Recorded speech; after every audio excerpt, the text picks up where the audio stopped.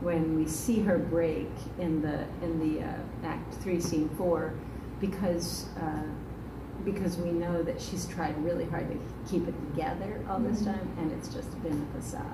When she lost her husband suddenly, it sent her into this sort of state of denial. Claudia steps in. She's like, oh, whew, I don't have to deal with that. So she put everything away. She never actually grieved. She never dealt with Hamlet.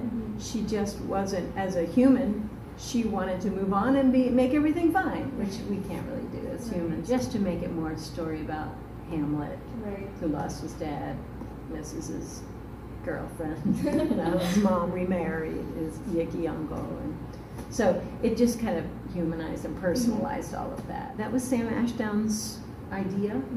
He liked the idea that when he said, I will put an antic disposition on, a contemporary audience would have a real visual for what that is. This silly mask is an antic disposition, and sometimes I'm going to be acting crazy.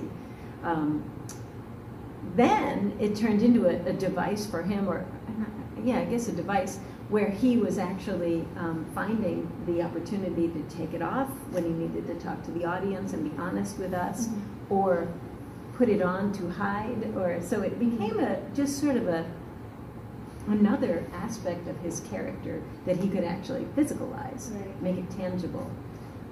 And then there were times when even the character is confused about, he doesn't know am I really crazy or am I acting crazy, and he puts it up on his head, or he pulls it all the way off, or he lays it down because it's scaring him.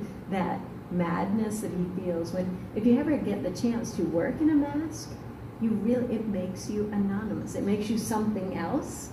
And so that's really, it's like Halloween is so scary because once people put masks on, they don't have to be themselves anymore. So that, I felt like using that comedy mask, and it's a cool mask that suits him well. It's one of the fools. It helps him discern between when he's acting crazy, when he's really crazy, or when he's actually confused.